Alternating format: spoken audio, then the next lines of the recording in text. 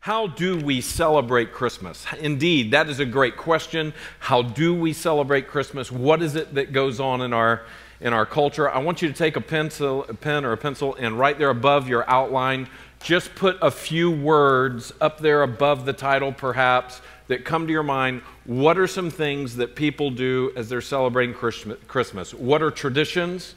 Word association here, Christmas, and you think of what? What are things that people do? How do they celebrate Christmas? Just write down a few of them, write down 2 or 3 of them first, and what is it that people do as they celebrate Christmas in our culture? Somebody offer me one. What do we do? Okay, somebody said decorating. That's exactly right. We decorate differently. Our house is different. As part of decoration, what do? We use evergreen trees. It's kind of a beautiful thing. We put lights on evergreen trees. You know, I never understood how they did candles on evergreen trees in Germany without burning the country down when they first started that. I mean, most of the live trees that we ever had by Christmas time, they were a true fire hazard. So don't understand that. But, you know, we put candles on trees representing light and the evergreen nature, the perennial truth of life in that. What are some other things? Somebody said feasting. Did I hear that? Yep, we eat. What else do we do? Okay, we give gifts. That's right. We do that. We do a lot of music. We've just been singing and music. I heard Miss Manette back here say, we come and we worship together. Those are very, very good things. But you know, it's interesting, and I want us to really think about how we celebrate Christmas. And I want us to think about how we're going to celebrate this Christmas. And what is it that we do versus what is it that we should do? In fact, there's a lot of people with a lot of ideas about how to celebrate Christmas, aren't there? In fact, Amazon has a lot of ideas about how you ought to sell Christmas, don't they? The Aventura Mall has a lot of ideas about how you ought to celebrate Christmas. Apple and any other myriad of Samsung and various other groups have ideas. Mercedes-Benz, you know, you see their advertising. All these people have ideas about how you ought to celebrate Christmas. It's a big question, and it mandates, it is worthy of our asking that question because of a couple of things. Number one, because it is such an important thing. When we look at the incarnation, when we look at God coming to the earth, this is a monumental event that we really ought to look at, and we ought to consider how we celebrate this. But secondly, we ought to do so because we ought to ask ourselves this question, and we ought to study this, because so many people obviously do it wrong. We need to be aware of that. We need to be aware that throughout not only South Florida and throughout America, but around the world, if they celebrate Christmas at all, there are many, in fact, the masses ignore the true meaning of Christmas. And instead of Christmas being about God made flesh, it's about Santa coming down a chimney. Or it's about what you're going to get as opposed to what has been given. And so, because of that, it's just a good thing for Christians in this present day and time to take a wonderful, beautiful, careful look at the beautiful story of what God has done and how He has done it in order that we would not repeat the things that are missteps in worshiping at Christmas time. You know, we didn't mention the fact that there's a lot of football games. Some people, when they think of Christmas, they think of football. Some people, when they think of Christmas, they think of family coming together, and that's a very happy thing for some people, and that's a very sad thing for other people. I mean, we can be honest about that. Each year, I hear of great stories of gladness as families get together, and each year I hear of great stories of trouble and tribulation and difficulty as families come together. For some people, they celebrate Christmas by getting drunk or getting high. This is the way that they have been taught. This is the way that, there's a little bit of time off. And so as opposed to looking at the tremendous significance of God becoming a human to die for our sins, it's a time of just real self-fulfillment for many. So it's an appropriate thing that we would look carefully at how to celebrate the joy of Christmas. If you would, notice on your outline there the passage of Scripture that is here. And we're going to read verses 8 through 20, but we're really going to take most of our message from the last 4 verses of 17 through 20. But let's read 8 through 20. I want you to notice this with me and see this beautiful image. I have stood in pasture land outside of Bethlehem before. I've been to the Holy Lands a few times. And I've stood, Bethlehem is just a couple of miles from Jerusalem, and it's hill country that's out there. And even today, you can see goats and sheep feeding in open fields outside of Bethlehem. And so that's even still the case today. And notice here with me in verse 8, we see a scene from 2,000 years ago. Luke chapter 2, verses 8 through 20. And in the same region there were shepherds out in the field keeping watch over their flock by night.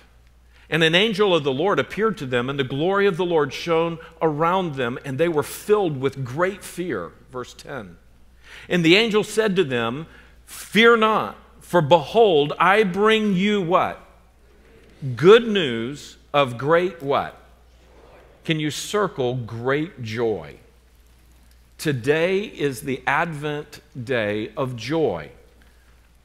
Each Advent Sunday we recognize a certain truth of Christmas. And today it is joy. So the angel says, "Fear not, behold, I bring you good news of great joy that will be for all the people." Verse 11.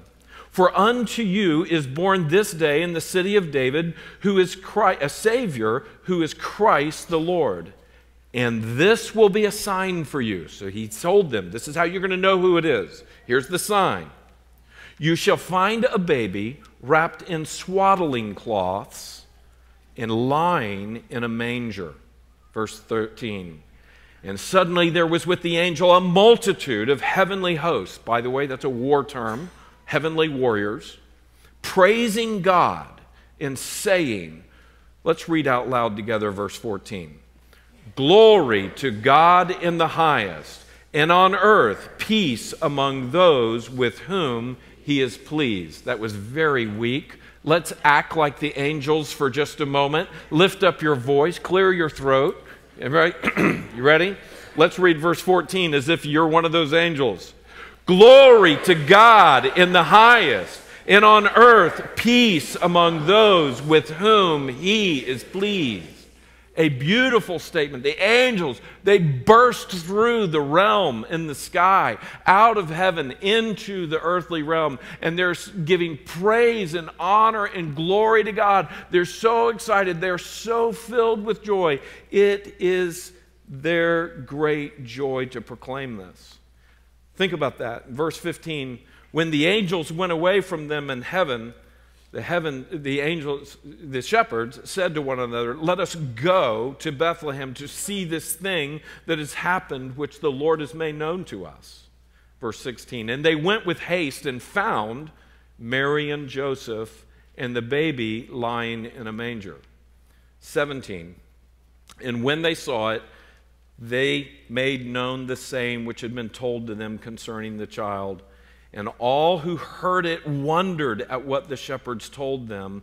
But Mary treasured up all these things, pondering them in her heart." Verse 20, "And the shepherds returned, glorifying and praising God for all that they had seen, all that they had heard and seen, as it had been told them." Now, it's very interesting as we look at Christmas and we look at this beautiful story that there is so much reason not to skip this. There is so much reason not to ignore this. Let me tell you that this is so worthy of our focus at this time of the year. what God was doing, what God was setting in motion, the salvation of his people. This is so worthy that Christians would become familiar with every nuance of the story that perhaps you've heard all your life, the passages from Isaiah, the passages from Matthew, the passages from Luke, that every year that you have heard messages on them if you've been a church-going person. It is worthy that we would see every nuance. Let me tell you that this year I have had a strange thing happen as we've been coming up on Christmas. This week you're going to receive a letter from me.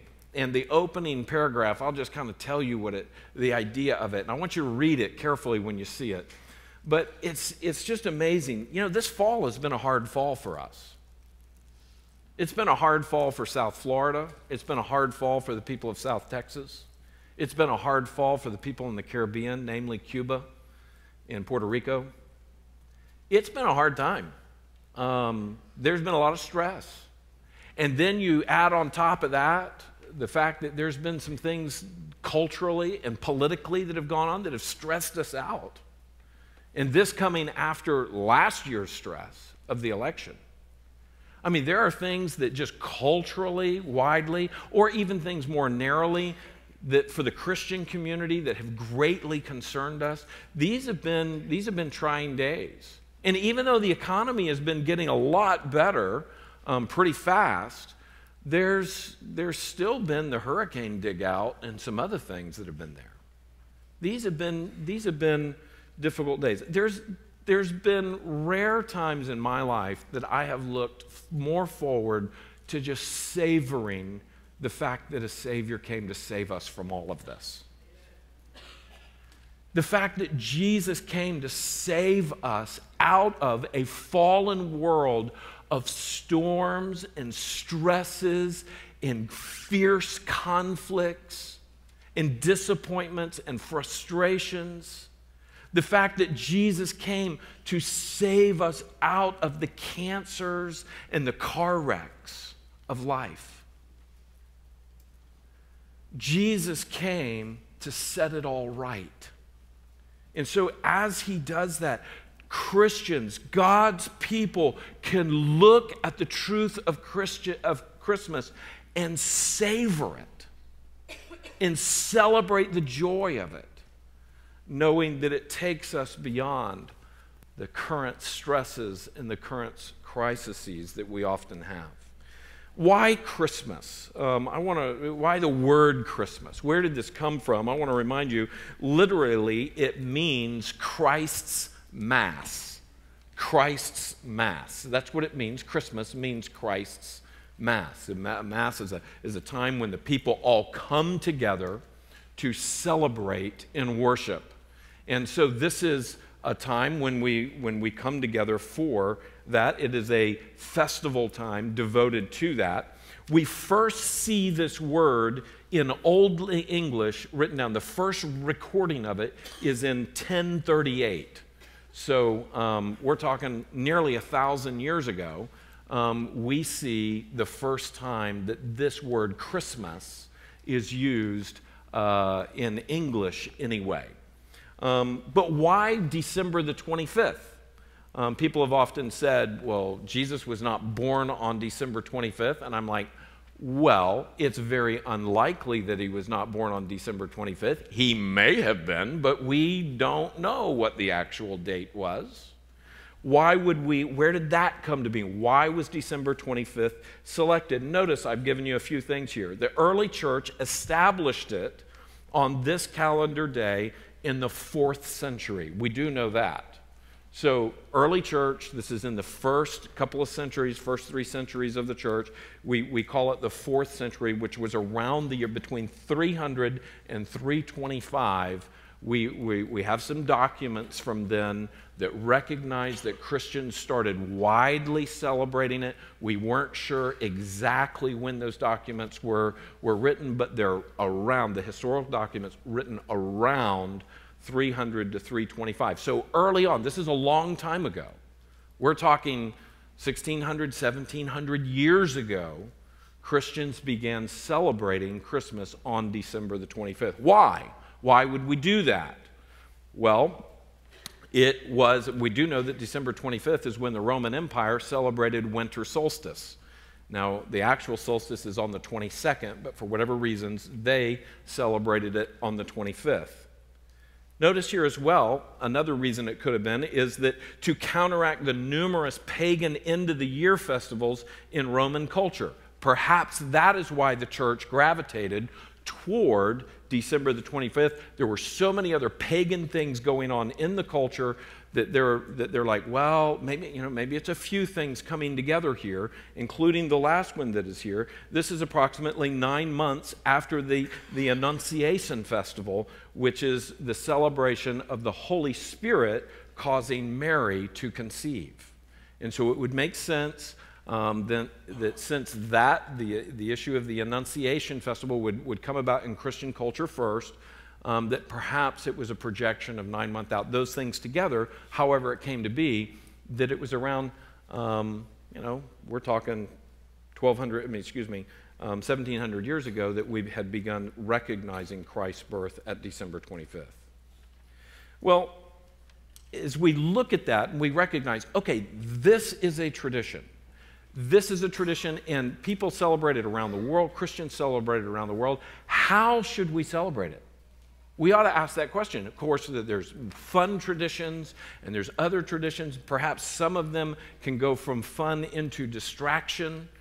We recognize that. So there's a lot of things that could be said about it, as we've recognized. But how should we celebrate Christmas? I want to say to you, first and foremost, the very first thing that we should do is recognize on the bottom of the sheet there, number one, if you haven't already, you should become a Christian to celebrate Christmas. This is the greatest way. If you have never become a Christian, let me tell you that the greatest way that you can celebrate Christmas is to embrace Christ. Maybe some of you have been coming to church. Maybe some of you have even grown up in church, but you would say, I know that I am not a Christian. I know that my heart has never been truly surrendered to Christ, and that Christ has not called me to himself, that I have not responded to him, or perhaps he's been calling and I have resisted him. Let me just tell you that I invite you to celebrate Christ at Christmas by surrendering your heart to Christ, receiving the gift that God has given, believing in him. Now notice this, and you can fill this in on your outline. Receive the gift from God of himself to you. That's what Christmas is. God giving his Son. For God so loved the world that he gave. That at the right time, Christ came and was born into the world. Look at the next part there. Jesus was born to die. Let's say that out loud as you fill it in. Jesus was born to die. He was born to die, and why? So that you can live. And he says, as many as receive me, to them he will give the right to become children of God, even to those who believe in his name. Now, I want you to notice the words of this great carol. And I'm going to ask if eventually we can sing this one, Pastor Lucas and Pastor Ben. But notice this. I love these words. Let's read it out loud together. Good Christian men rejoice with heart and soul and voice. Now ye need not fear the grave. Jesus Christ calls you one and calls you all to gain his everlasting hall. Christ was born to save. Christ was born to save. Look at those words. They're on your outline there. He says that the words of that hymn say, good Christian men do what? Rejoice. This is good news of great joy. This is why we have an Advent word of joy. There's rescue that is here. This is so much better than Santa. You know, Santa doesn't offer you to hop into a sleigh and ride off into eternity of hot chocolate and gifts and everything else at the North Pole. I mean, he's not offering to take you out of this. Jesus is saying, come to me, come into the ark of my love, and I will save you from the consequences and from the wrath of your sin. Notice here with me that we are called to believe him, to receive him, to turn away from sin and self. The greatest way that you can celebrate Christmas is to believe him, to receive him, to turn away. That means to repent from sin and self. So if you don't know that you know that you know that Jesus came and was born for you and died for you and rose again for you, this morning I want to encourage you not to leave this place without saying, Lord Jesus, I recognize that I am a sinner and that you're a Savior. I receive you as my Lord and Savior today. I believe that you are who you say you are and that you have come for me. I want to encourage you to turn your heart to Christ. But there's some other things that if that has already happened in your life as a Christian that you should do. So the Christians in this room, or maybe even right now as you've received Christ, even as I'm preaching, which is completely possible, I would encourage you, this is how we can celebrate Christmas. And I want us to notice it from verses 17 through 20. So the shepherds were out in the flock. They were out there. The angels come. They declare the tremendous news that a Savior has been born for you. You're going to go into Bethlehem. You're going to see him wrapped in special cloths. And of all things, think about this, not in the inn, not in the Holiday Inn of Bethlehem, but in the stable outside the Holiday Inn of Bethlehem, in a feeding trough, you're going to find a baby. Now, it's a sign because that just doesn't happen. You don't lay babies, even back then, you don't lay babies in horses' stalls or in cattle stalls. You don't lay them in a feeding trough.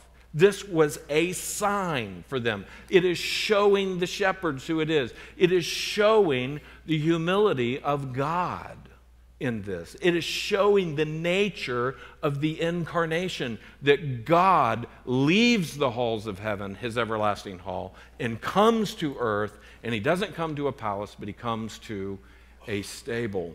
And this is astounding, that not even humans typically would do this. This is a great sign that that's what is here. So that has happened. The shepherds come, they worship, and in verse 17, look what it says, what they do. And when they saw it, they made known the saying that had been told them concerning the child. Verse 18. And all who heard it wondered at what the shepherds told them. But Mary treasured up all these things, pondering them in her heart. And look what the shepherds did. And the shepherds returned, glorifying and praising God for all they had heard and seen as it had been told them. I want us to see 4 things that we should do at Christmas, much like these who are here. The first one is the good news. The good news. Tell others about it. Fill that in, all caps, good news. It is good news. The gospel is not bad news. The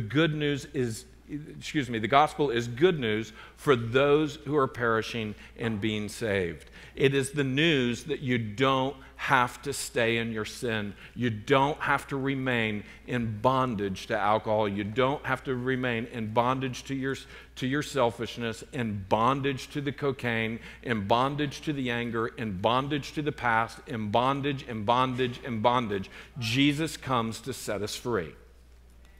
And this is the beautiful picture of the transformed life, the transformation that the Savior offers to those who believe in him. That he converts them to righteousness. He converts them, warts and all, into his goodness. He converts them not because of any goodness on their own, but because of his goodness. He comes and he redeems us. He saves us from the fallen world that we're in. This is good news that needs to be told.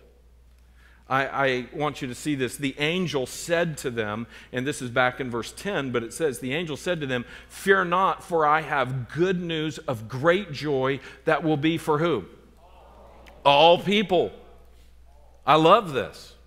You see, news is for everyone. If it's news, it's for everyone. It's public.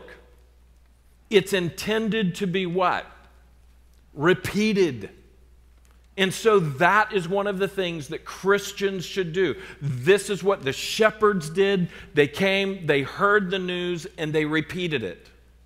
And this is what Christians are called to do. In fact, Jesus, before he left, 33 years later, would say, go and tell the world. That's the reason that we just saw a video about the Lottie Moon Christmas offering in the International Mission Board. What are those 3,500 missionaries that we support doing? They're out there telling everyone that God became a man and he died for our sins and he rose again, overcoming our sin. And if you will believe that, you can be free.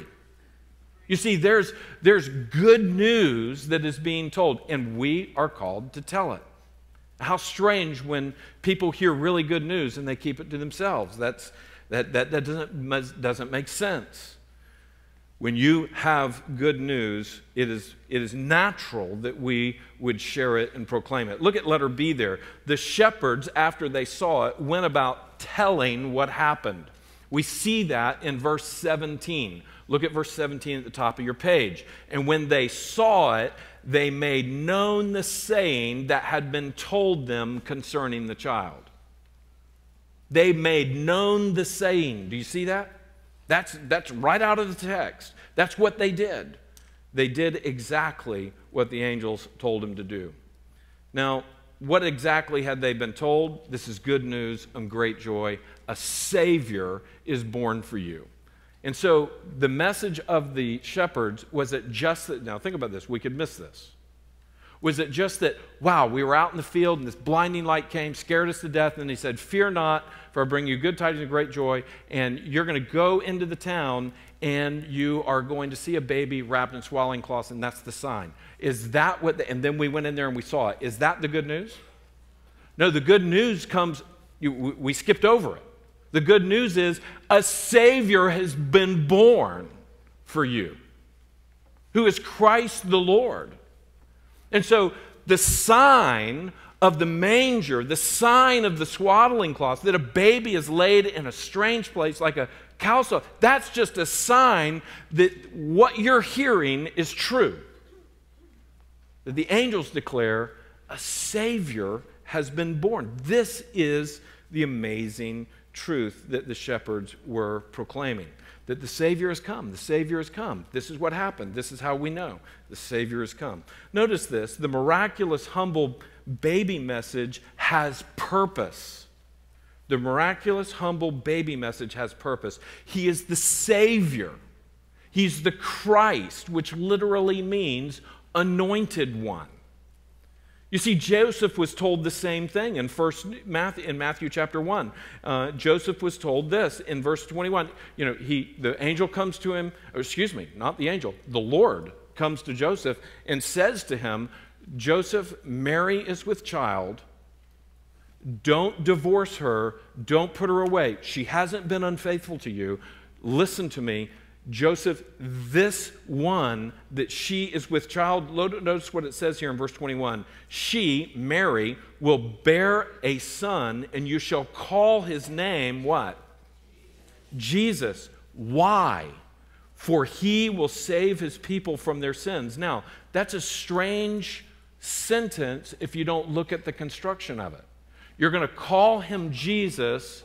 It doesn't say, and he will save his people from their sins, but it says for. Circle the word for on your outline. And the reason it says for he will save his people from his sins has to do with what the name Yeshua means, or Jesus means. Jesus is the Greek pronunciation of a Hebrew idea of Yeshua. But notice this with me, that Yeshua means God is salvation. Or Yahweh saves, Yah saves. But God is salvation. The very name Jesus means salvation. And that it's God who saves. So his name is his function.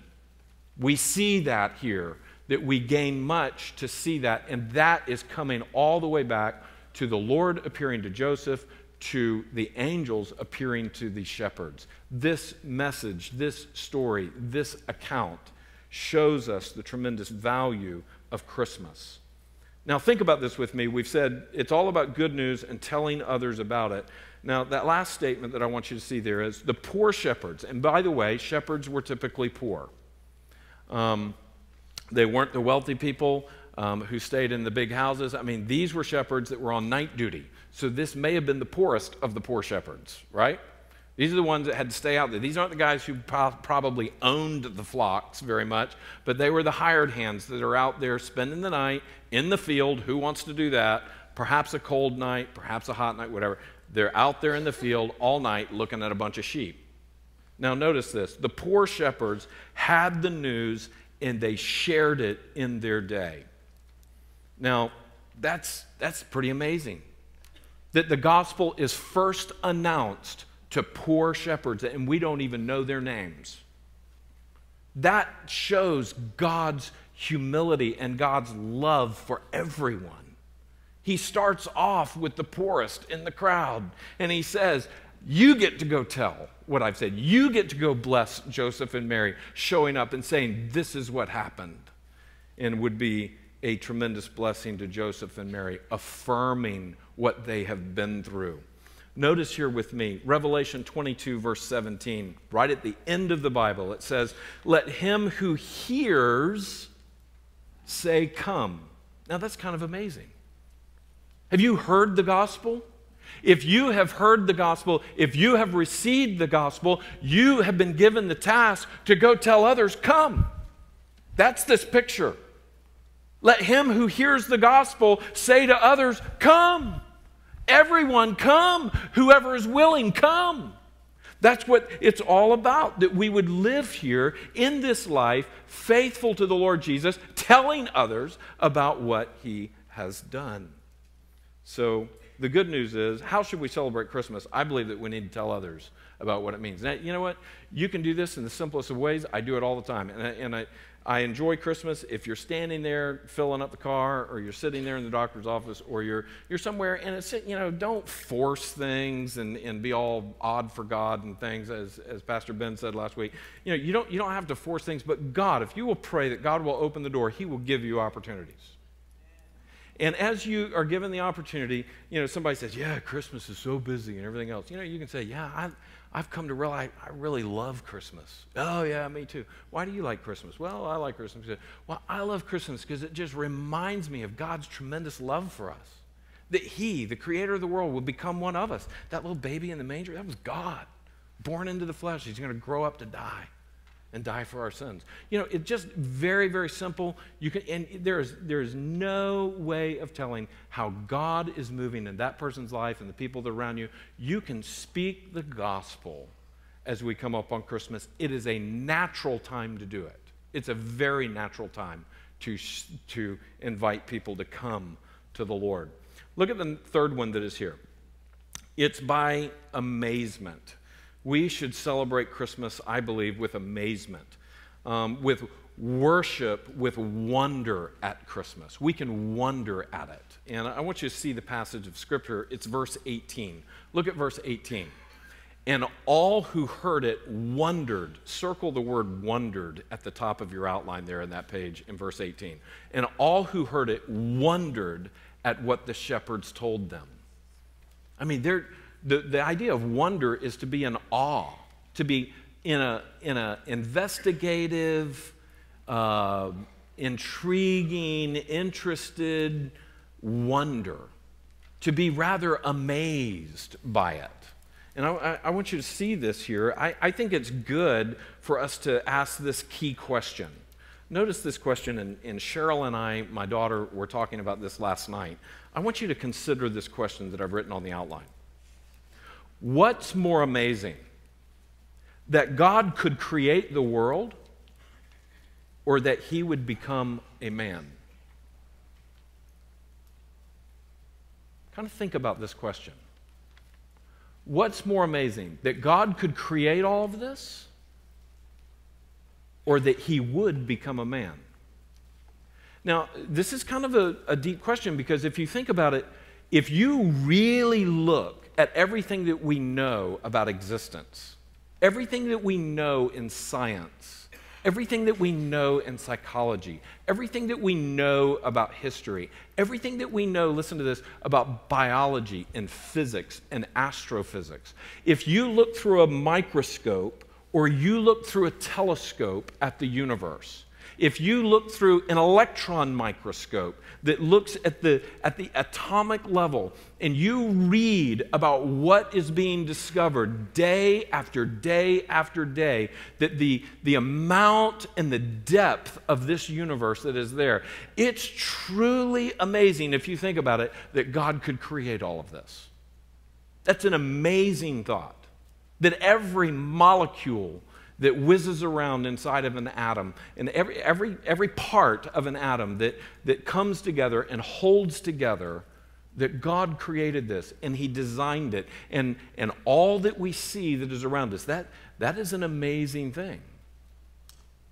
But to me, it's even more amazing that a God who could do that would become part of His creation.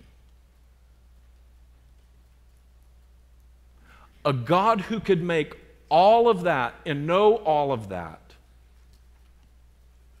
would subject Himself to becoming a human?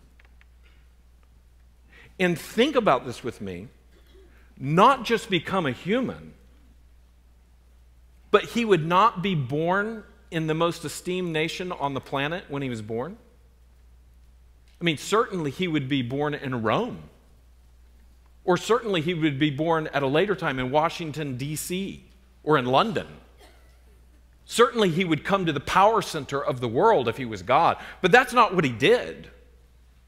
He was born to a little nation of people that the warring, controlling civilizations didn't have much use for.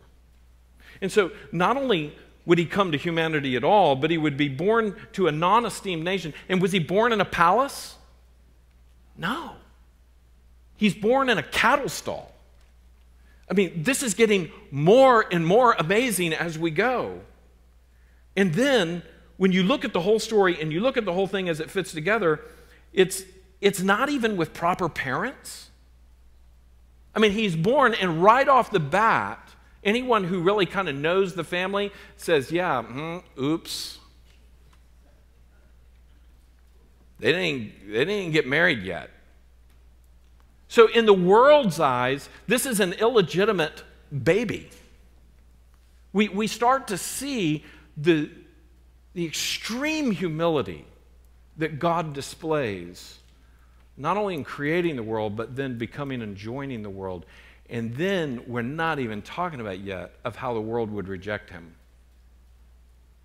and how the world would lay Him down on a cross and drive nails through His feet and through His hands and thrust a spear into His side and say, look, we did it. Friends, we can be truly amazed at the incarnation. We should be amazed. It should, fill this in, it should stretch your mind when you really think about Christmas. Please don't be moving so fast right now that you're worried about the next deal, the next meal, the next party, the next deal that you're going to get, the next gift that's coming up. That you miss the stretching of this. I encourage you, sit around and think and talk about the incarnation. I have to confess to you, as a kid growing up, even in this church, with my wonderful mom and dad, I can't tell you that as a child, I was really challenged to deeply think about the incarnation. I can't tell you that the incarnation trumped all of the gifts and the candy canes and all of the stories. I think those things trumped the big picture most of the time.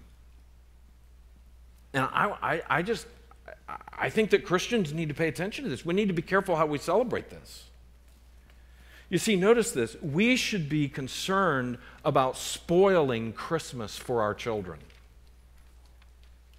Now, there's a trick here in the way I'm saying this. Usually when you talk about spoiling Christmas, you're talking about letting out what they're going to get, right? Well, that is not the concern that we need to have. The greater concern that we need to have is that we would spoil the beauty of the incarnation with self-serving, self-appealing, self-gratifying focus. As a church and as individuals, as Christians, we should come with joy to see the beauty and the joy of Christmas. Notice this. If our children are more amazed by presents than the Savior, you have a problem.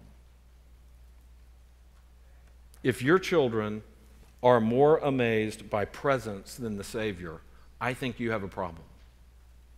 I think your kids could miss the gospel in your home. I think you say, well, what do we do about that? How do we overcome this? Oh, well, listen, we're trying to help you with that. In fact, notice this with me. This is why Advent traditions are really important. This is why we encourage you to get the devotionals out of the bookstore. This is why we encourage you to have time around the table in the evening or time before they go to bed where you're really talking. And I'm not talking where you're so tired and they're falling asleep and you're falling asleep and everything else. I'm talking take the time to teach them the truth. Take the time to do whatever it takes. Take special moments away to go and to see. You can go look at the lights. You can go find a manger somewhere, and you can go look at that. You can talk about your traditions in your home. I can tell you that one of the things that Marcy and I have done from early on, every Christmas ornament on our tree has to do with the incarnation. The Christmas tree ornaments on our tree, there's manger scenes and there's statements and there's things that are here, and they're beautiful and they're real and they're rich, but we just wanted it to be all about Jesus. We need to be careful that we don't spoil Christmas for our kids. I just want to encourage you, there's all kinds of different resources that are available to help you in your conversations at home. So, number 2 is the good news, tell others about it. Number 3, amazement. And we see in verse 19, number 4, adoration. I want you to see adoration. How should we worship at Christmas? It's by deeply considering and appreciating Christmas. Deeply consider it. Deeply think about it. Deeply appreciate it. This is beyond amazement. Amazement is doing that, but this is going beyond that. And where do we see it? We see it in Mary's response. Look at on the screen in front of you or in the box at the top of the page. Mary's response was this, but Mary, so other people were wondering about it, but Mary treasured up all these things, pondering them where? In her heart. This is down in her being. This is down in who she is. Mary is listening to this. I mean, think about it. They've been through a hard time. She's just given birth. It's amazing how all these pictures of so many Mary, it doesn't look like a young lady that just gave birth. She's looking all fresh and happy and everything else, But, here, Mary's just given birth, and she's there, and they've laid Jesus in the manger, and they're just thinking, I guess this is the best that we have going for us right now. At least we're not out in the street. And then these shepherds came up, and they go, you're not going to believe what just happened out in the fields. We're glad we found you. This is just like we heard. And she's, I would imagine she and Joseph are saying, what do you mean? And they said, you didn't see the light in the sky? We saw the light. It was unbelievable. We thought we were dead. And then he said, don't be afraid. This is what's happened. The Savior is born. A Savior that the world's been waiting for is born. And this is how you're going to find him. We come in here and we see you, and it's all real. And can you imagine Mary sitting there going, okay, so I wasn't going crazy when I had that dream. That really did happen. And Joseph is saying, I'm glad I didn't put her away. I'm glad I listened to the Lord when he came and he showed me. Because here is another miracle, another sign. It wasn't just a sign for the shepherds, but perhaps it was also a sign for Joseph and Mary. You see, God is just so good. He comes and he works in our hearts and our lives, and he comes and he ministers to us in our trouble. And sometimes when he calls you to do a hard thing, like have a baby out of wedlock, saying that it came from the Holy Spirit, he comes and he says, it's going to be okay. I'm going to confirm that I'm with you all along the way. It's going to be okay. Notice here with me on the outline that number 2, allow true Christmas to fill your heart. Because that's what we see, that's exactly what we see Mary doing. Mary treasured up all these things, pondering them in her heart. Now, this means that we need to be still and deeply consider its meaning. We need to really think about the meaning of Christmas. There's so much to see and there's so much to enjoy. You see, our hearts, and we can see this from the statement in verse 19, our hearts are closely related to our treasure. In fact, Jesus would say this very clearly later in his ministry. He would say, for where your treasure is, there where what? Your heart be also. And so here we see treasure and heart, treasure and heart, treasure and heart. Mary is treasuring these things in her heart. She's treasuring God's affirmation. She's treasuring that this is the Savior born to the world. She's treasuring that though I have not understood all that's happening, my soul magnifies the Lord. Now here it's 9 months later, the baby is born, and there's another affirmation that this is right on track. She's treasuring this in her heart. Do you treasure when God brings you His grace and His affirmations? You see, fill this in, the affections of Marcy's, well, I hope Marcy too. The affections of Mary's heart were touched by Christmas. The affections, the things that she treasured, that's affections, the things you treasure. The affections of her heart was built up, and they were touched by this Christ story coming through her life. My question is, are your affections touched by Christmas? Does Christmas matter that much to you? Does the fact that God would leave the halls of heaven, is that what you meditate on at Christmas? I hope and pray that it does, and that your heart is touched by that. You see, our heart meditations can be right, or they can be what? Wrong. Your heart can meditate on the wrong things. Your heart can be misguided. Your heart can miss the message. And I want you to see Psalm 19, verse 14. It's on the screen in front of you. Look right up there on the screen. It says, "Let the words of my mouth and the meditation of my heart be acceptable in your sight, O Lord, my rock and my redeemer." What this means is it might not be acceptable. This is a request. This is a prayer. Lord, let my heart meditate on the right things. And then we see down in Psalm 104, verse 34, something similar. May my meditation be pleasing to him, for I rejoice in the Lord. May we make that our prayer. Lord, may my heart meditate on the right things at Christmas, not the wrong things at Christmas. And it's right that we focus on this a good deal because, folks, the messages are powerful from the world. They're very powerful. I mean, the advertising works. The culture around us is really focused on other things. We need to remember the big picture spiritually, and we need to remember the big picture devotionally to the Lord. So, what do the meditations of your heart look like at Christmas? Some of you would say, to be honest with you, I'm so busy, I don't know that my heart meditates on anything. Well, you can solve that. It may take a little bit of discipline, and it may take some decisions, but you can solve that. You can decide, I'm going to take this portion of time and set it aside to spend with the Lord. Maybe it's after you get home from work. Maybe it's while the kids are taking a nap. Maybe it's, you say, well, they don't take a nap. They seem to be on I don't know what.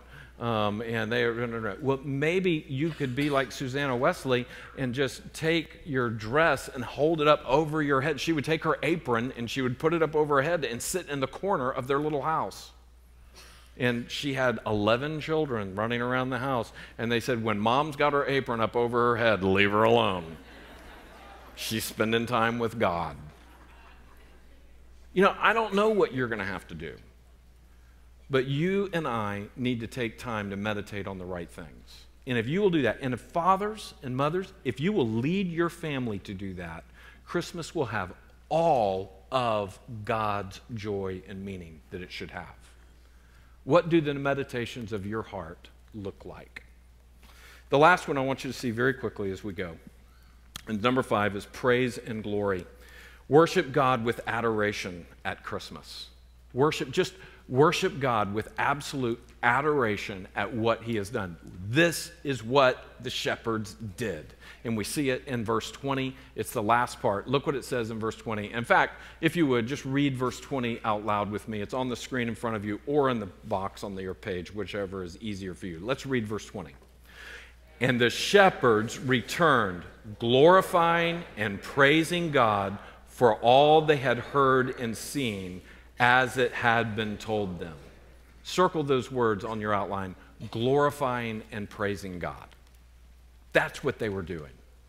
They came out of this whole thing rejoicing in what they had seen and heard. They heard a message that nearly scared them to death. They went and they obeyed. And they went and they told others. They find Jesus and Mary and the baby there. And they come away from there, heading back to the sheep that were probably left by themselves out in the field. I don't know how it went for them, but they came back praising and rejoicing in God.